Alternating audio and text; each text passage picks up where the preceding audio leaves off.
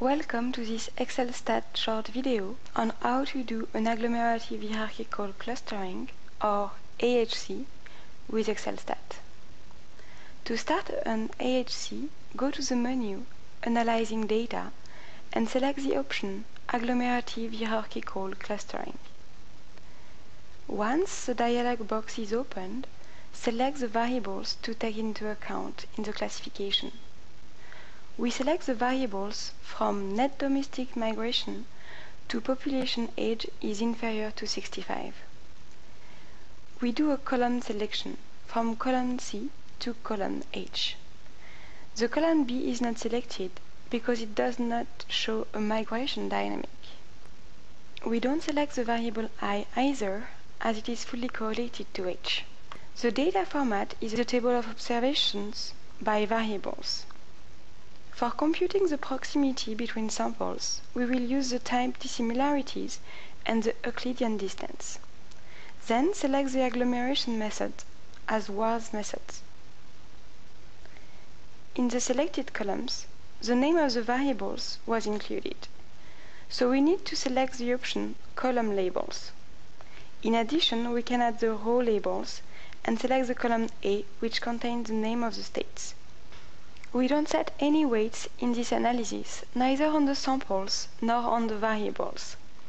Also, before leaving the General tab, we select where to display the results.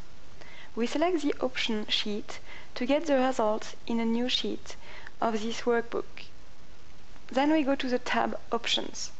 We are clustering the samples, so the appropriate option for the clustering type is Cluster Rows. We select the options Center and Reduce to standardize the columns. We leave the truncation option set to Automatic to let XLSTAT decide about the number of clusters. In the Missing Data tab, we select to get a warning in case of missing data and leave the default option Do not accept missing data selected. In the tab Outputs, we select all results to be displayed. For the charts, we also select all results to be displayed and select to have a vertical dendrogram. Now that everything is set, we click on the OK button. We now check that the selections are correct and click on the Continue button. The results are displayed in a new sheet. First, you find the summary statistics for each variable. Then comes the proximity matrix computed with Euclidean distance. It shows the Euclidean distance between paired samples. In the table Node Statistics, you get information about how the clusters were made. For example, the samples 12 and 2 are clustered together and form the cluster 95.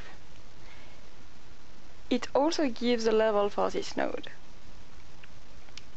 The levels can be seen on the next chart, Levels bar chart. In this chart, we can see that the two last clusters are quite distant from each other, as the level is 80. So the two groups are very dissimilar.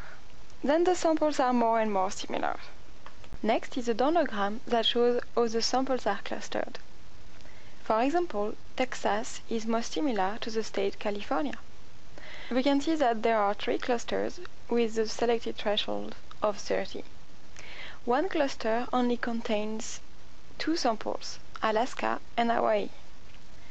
The next dendrogram shows only the clusters. Then we can look into the variance decomposition in within-class variance and between-class variance. Then we get statistics about the centroids and central objects before getting the classification of the samples in the 3 clusters. Finally, we get a table with the samples and an attribution variable class. Thank you for watching this video.